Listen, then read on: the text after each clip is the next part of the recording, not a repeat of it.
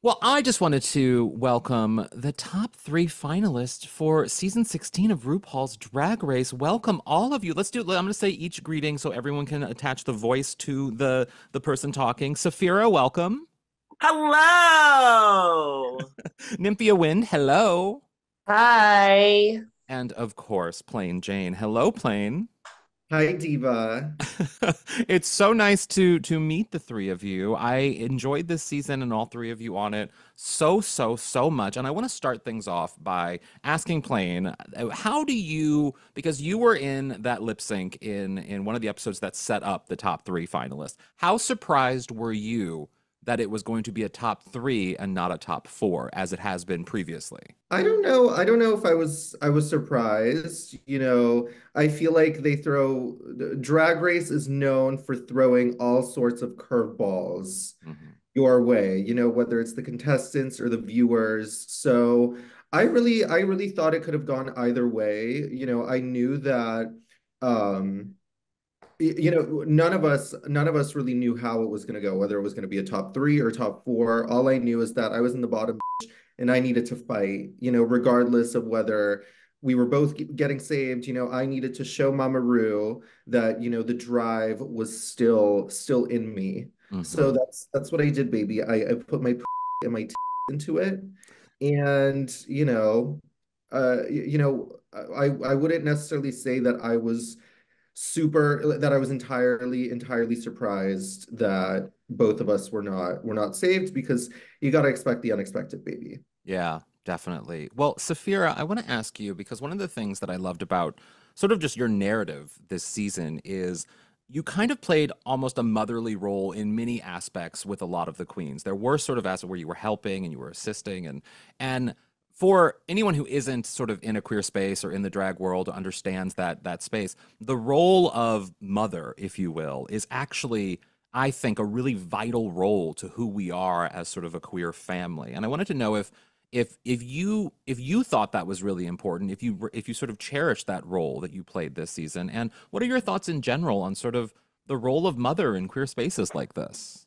I think the role of mother is very important. It's very important that someone who has a lot of experience and maybe even age um, imparts that and imparts that experience and knowledge on the people who are coming under them. I think that if I can help someone, I'm always going to. That's just the way that I was raised. It's just the way that I am as a person.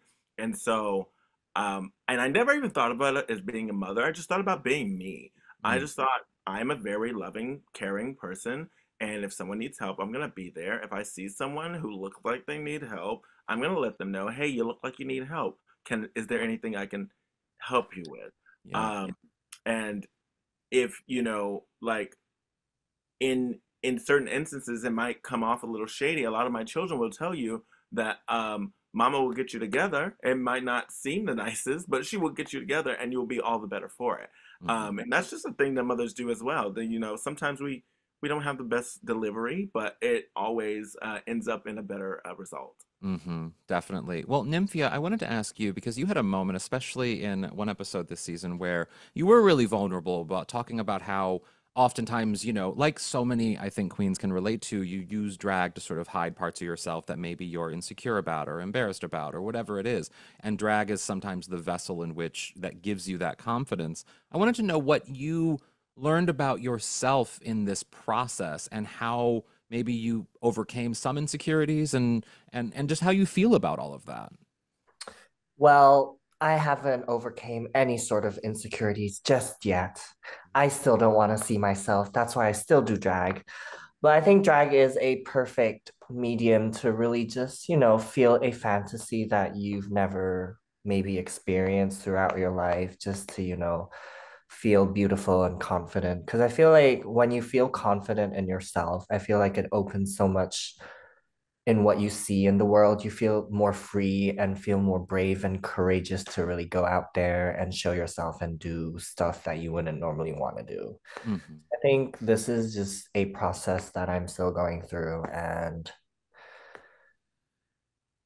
yeah, it's crazy to really show that side of me on national television and having a crazy response in how many queer Asians or Asians in general really feel that way. I That's what I feel wanted to ask, just as a follow-up to that, is you must have gotten a response, particularly from, I mean, the one thing that I think we all know about the gay community is even though we are inclusive, the queer community is inclusive, at the same time, we also can be toxic as to members of our own community and sometimes isolating and segregate and being very discriminatory. So I wanted to know, with in particular to like what you were saying about the response you received from the Asian queer community, like that must have rang true for what you were experiencing and been positive that so many people also felt the same way you feel. Yeah, I feel like for many Asians growing up, we've never really seen Asian representation, especially in Western media. And every time you see an Asian, it's kind of like a diversity hire or like the clown character in a movie or something. Mhm. And I feel like Asians aren't a race to really be very vocal and speak up about a lot of things. Like we don't really fight for our rights, or not saying that we don't fight, but like we fight not in a very loud, direct way. Mhm. And I feel like going on this show, I just felt like a lot of pressure to really do a good job in representing Asians in general. And after showing that vulnerable side of me, I felt like hopefully by showing that, it really gives a lot of, a Mhm. lot of Asian representation that we need right now to show a lot of Asians Well, out there in a that, in a positive there are light. many types of, Exactly. There's many types of ways in which you can find the yeah. confidence to stand in your own 2 feet, to stand on your own ground, if you will. And that's that you did it in a beautiful way. So I just commend you for that. I also want to ask Plain, you this season, you were very direct in many ways, and you had now, of course, so many memes came out of this season, but the one meme that came out of this season, probably the meme, is the kudos for spilling moment, which I find hilarious that it came from such a serious moment, and yet we turned that into a hilarious meme. I wanted to know, how are you surprised that that became as big as it has become? And what do you think of what was it about that moment and your delivery in that moment that made that so meme worthy? I think I tend to be a very, very dry person in my delivery and my humor. Of course, that was not intended as a humorous moment. It was, meant as a heartwarming way to console my sister at the time. But yeah, I mean, I don't think anybody could have predicted that going viral, or becoming a meme, I should say. It's interesting because we were sort of warned by or told by the story team preemptively that there are certain moments that get memeified post Hmm. show that nobody sees coming. So that and we were like, yeah, sure, you know what I mean. There's no way that anything could possibly come out of that, but lo and behold, honey, where we least expected it, the memification struck. So yeah, I think it was pretty unexpected for everybody, including the team responsible for editing and story on Drag Race. I Totally. think the internet just is a beast of its own, and people just take certain things and certain moments and just run with it. Hmm. And it's very fun though. It's great. It's like it contributes to this whole you know pop culture soup Yeah. that gay and queer people like ourselves We just eat it up. We eat we it we up. eat it up, and we sort of like use it as fuel Hmm. to fuel our bizarre queer lingo Hmm. planes, Yeah. if you will. Yes, definitely. Definitely. Well, Saphira, I wanted to know from you because, like, now you had mentioned on the show, how many times had you auditioned for Drag Race? I forget. 11. 11. Okay, so which is amazing. And because of that, obviously you are a very seasoned queen. You know the ins and outs of drag in so many different ways. And for younger queens, I wanted to know what I feel like people look at you and they're like, you probably weren't worried about anything going into Drag Race. You had no concerns, but I'm sure you did. So like, I wanted to know, what were you most concerned about? What were you worried about going into Drag Race? I have my mind is very I'm a Libra. And so I think of every single thing, and sometimes that gets in my way. And so my biggest concern was getting in my own way. Mhm. It was just like not allowing myself to be present. Um, but while doing that, I made sure to not be focused on that. And Mm, so I kind of just like, there were moments where I wasn't allowing myself to be present, aka the time when I drank um, my immunity potion, and mhm. also I would even say the makeover challenge. I wasn't allowing myself to be present because I chose to wear that. I didn't have to wear that skirt. Yeah. I could Yeah. have just worn the top. Yeah. Also, by the way, that is not Maya's outfit. It wasn't hers. It was my own. Okay. I just want to put that out there. But no, I did not have to do that, and because I was so worried about whatever was happening in that moment, I wasn't Mhm. being present. And those are the two times that I would say that I really got in my own way. Um, Number one, I just didn't have to drink that potion. There was just no reason to do it, but Yeah. I did it anyway. And then it's just like getting out of oneself, Yeah. out of one's head, Mhm. because the rest of it, I really wasn't concerned about anything else. Was, I felt very, very prepared in that way. I Mhm. have been doing this for 14 years. It'll be 15 years this year, Wow. in a couple months.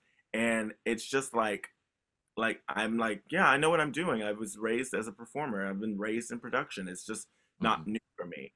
But but that doesn't mean that this thing right here isn't going to say some stuff Yeah. and make, well, what if I'm on, what if I, well, what if this is the moment? What if, oh no, you Mhm. just gotta get out of your own way. And that's something everyone can relate to, I think, in any field and anything you're doing for sure. Nymphia, I wanted to ask you because one of the things that I thought was so poignant from this season is you are Drag Race's first Taiwanese drag queen to be on the show, which is Mhm. amazing. And you do such a great job.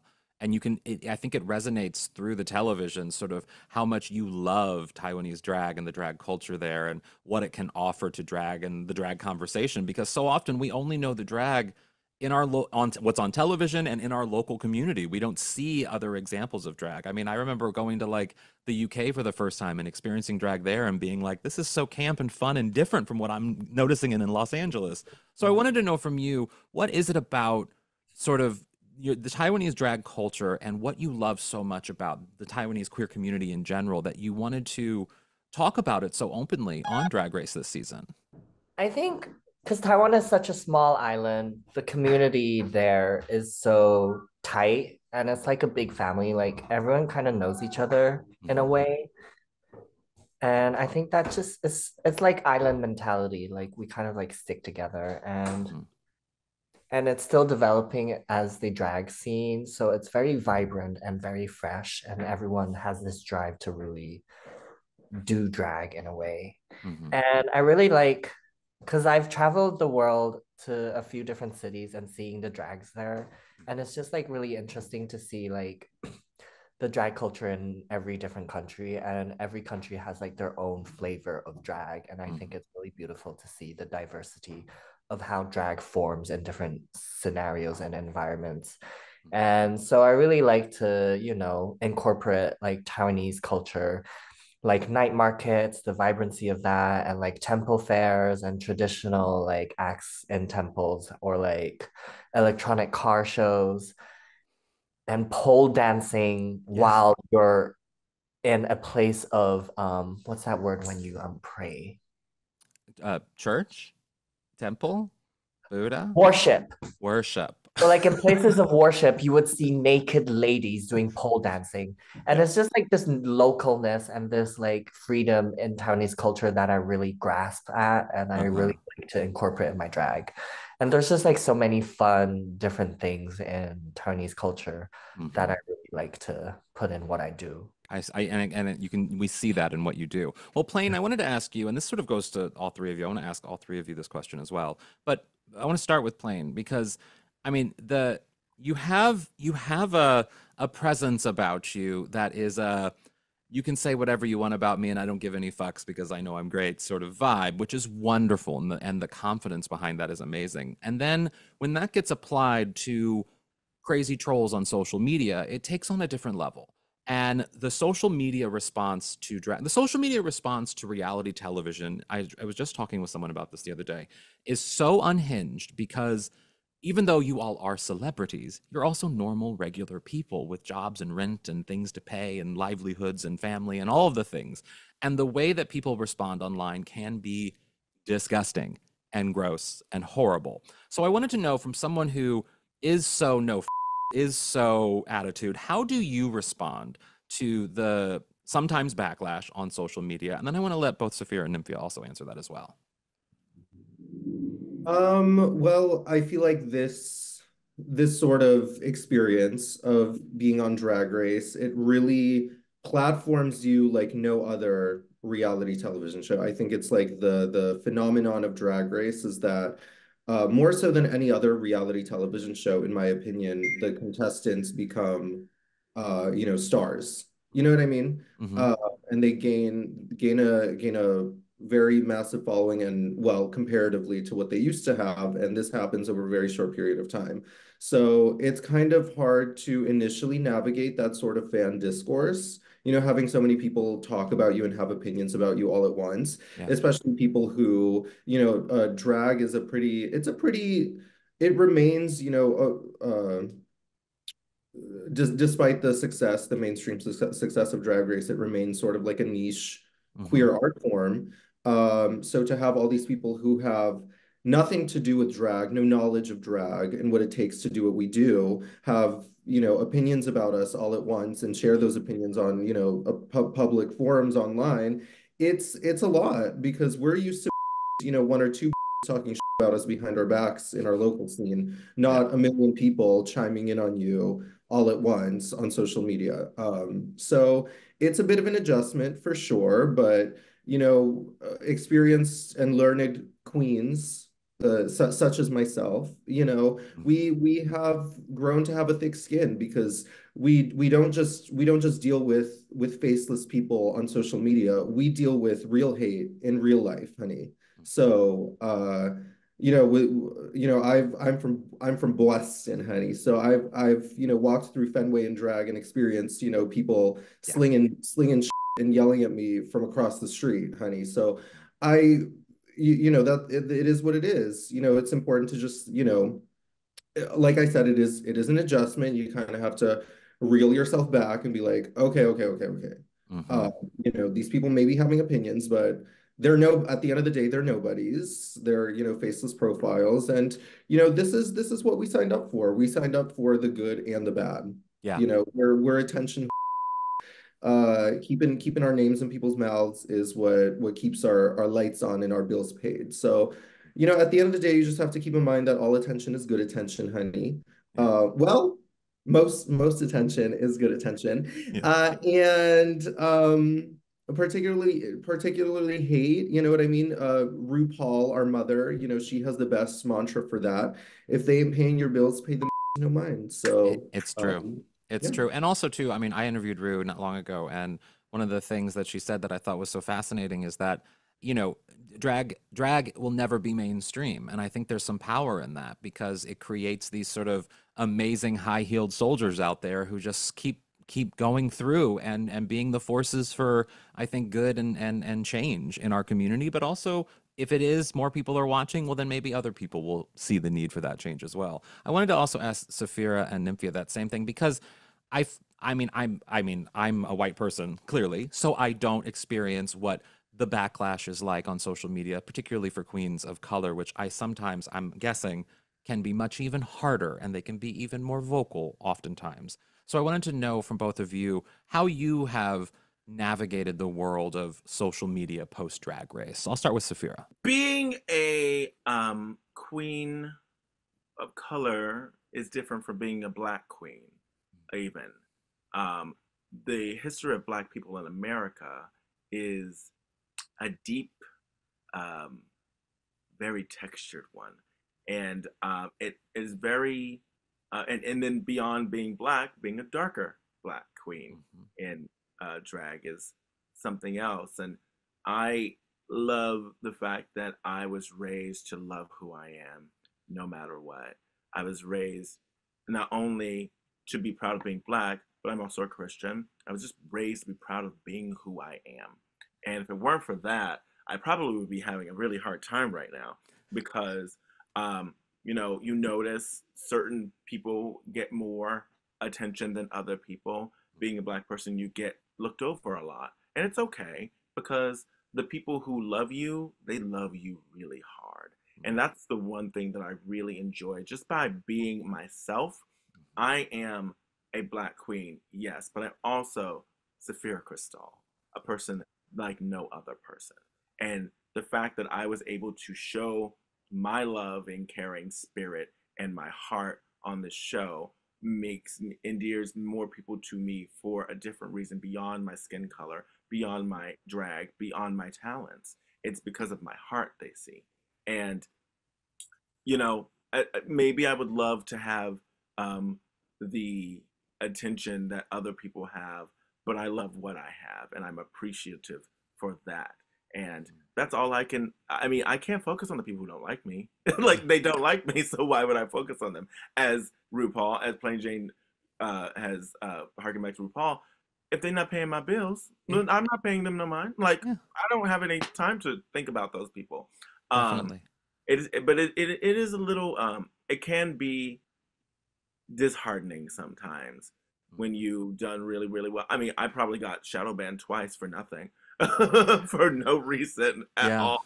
And it was like, well, that's also the problem, is that the platforms are also part of the problem. It's not just the people on them, but it's also the platforms not representing and following and thinking that anything queer is somehow spam or bad or needs to be shadow banned or whatever it is. You use a certain word or whatever, and these are just words that we use in our community casually. So yeah, that's also a huge part of the problem as well. Thank you for bringing that up. Nymphia, I wanted to know your response to sort of how you've handled social media backlash. Um, I kind of am a disassociative dis is that how you would say it? Yeah, disassociative person.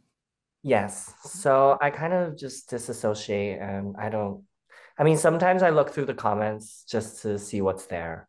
And I feel like sometimes, yeah, I guess it doesn't really affect me too deeply, but sometimes I do get affected by it. But I do like seeing sometimes negative comments just to see what opinions are out there. But ultimately, I always have to remind myself that, you can't please everyone, and it's always you and what you want to do that's most important. And always remember that there's more people who support you than people who hate you, like at Definitely. least in comments and stuff like that. And just really focus on the positive ones. Yeah, focus on the love. That's really what it's all Mhm, about. So mhm. I wanted to wrap things up with one last question. So one of you will be, or in Drag Race history, you never know, more than one of you might be the next winner of RuPaul's Drag Race season 16. And I feel like I have many fellow peers in the journalistic world who ask the question of why do you want to win RuPaul's Drag Race? I don't want to ask that question. I want to ask each one of you, and I'll start with Plain. Why do you think your two other sisters in this chat room would be great winners of RuPaul's Drag Race? Um, well, it's very hard for me to be complimentary of anybody other than myself. You should know this. But I think that I mean, their work on the show and off the show really speaks for itself. Nymphia is creative and unique, like nobody that I know. She is truly, a great representative for, the future of drag in terms of her just innovation when it comes to fashion, when it comes to, style, and she's just an artist, and she's very, very unique but impactful in what she produces and what she represents. And yeah, she's just, and not only that, but she is incredibly well-rounded as well. So I think Nymphia is a great candidate for that reason. I think, the same can be said for Sapphira. Sapphira is an extremely well-rounded queen. She is a professional through and through. And, apart from her many, many talents as demonstrated on the show, she also has a heart of gold. So, I think that's also something that our community needs right now. So yeah, I think both of these queens, I think that in my congenial era, I truly would have seen no other two queens or wanted to share this finale with any other two queens from our season. I think that apart from myself, who of course I am gorgeous, stunning, and amazing, I think apart from myself, these are two of the fiercest contenders, fiercest queens, and the two Yeah. queens, in my opinion, are going to make the biggest impact after the show. So I'll go to Nymphia next. Nymphia, why do you think Sapphira and Plain will be great winners of Drag Race? I'm trying to think of all my good English grammar to really conjure up a good You went to speech. school in England. We know you have it. Don't play. We Well, know. that was for We That university. part. know. That has We nothing to do know. with English class. Um, I think this top three is fierce and sickening. Like everyone represents so many different things, and we're all so different from each other. And for that reason alone, I feel all three of us deserve any sort of crown in our own right.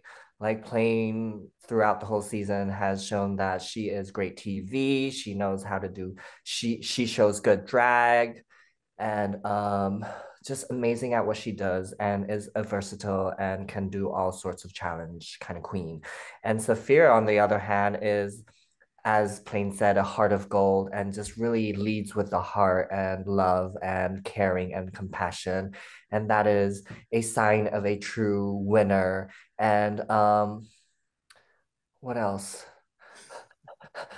And also the level of drag that Saphira is able to present, all that big drag. And All that big drag. I think that sums it up. right, I think like all two of them present such good levels of drag, but like in different lanes. Yeah, And yeah, totally. Sapphira, how about you? Well, I think that Plain is actually not nearly as mean or catty as she seems. She's actually very sweet. Um, and I have seen her be the sweetest person to the fans. And she'll come for you if you come for her. But at the end of the day, she is here to represent for our community. And because of that, not only does she have a beautiful heart, but she also is stunning, and she can she can act, rap, dance, and perform. She's an amazing performer. She's got a presence on stage and on television and in movies. I bet when they come, that is like no other. She's got it. She's got that it factor, and I would say the Mhm. same thing for Nymphia. She has the it factor. There's some things that they call it a je ne sais quoi in French. Like I don't know what it is, but I love it. She is not only stunning in drag, she's stunning out of drag, and once she figures that out, she will definitely be able to take on the entire world in no matter what form. Mhm. But she also, her mind, the way that she conceives of drag in this way that is so beautiful, and the way that she's able to not only bring her culture but like the cultures from around her Mhm. area as well. Like she's not Japanese, but she did this Buto thing, and I was just like, that's freaking amazing. Mhm. um and the way that she's just able to truly just be a, especially fashion juggernaut. She is a fashion juggernaut. She is gorgeous. And honestly, she's funny. She is talented. She can actually, when she focuses, she can really do all these things. And I think that the world needs someone Mhm. to look up to go, oh, that's just perfection right there. And these Yeah. two girls possess that. Well, I wanted to just take a moment to thank all three of you for doing this, but also to, I mean, I watch Drag Race. I love Drag Race, but I think this is one of the most exciting finalists that we've had on the show since the season with Bob, Naomi, and Kim, to me, season 8. And I think it's so exciting and so thrilling. But I also wanted to thank you for just being amazing lights in a time that both for many queer people, for trans people, there's a lot of struggle out there. There's a lot of hate coming to people's ways in lots of different ways. And to have an hour and a half, however long it is, every single Friday night on television to take people away and have a safe space to be silly, catty, funny, dramatic, whatever, the three of you allowed the community to have that. And so you should feel very proud of yourselves for doing that for the community. You've done a great service. So thank you guys so much. Thank you. Subscribe to my podcast, The Parting Shot, and my newsletter, For the Culture, for everything in entertainment.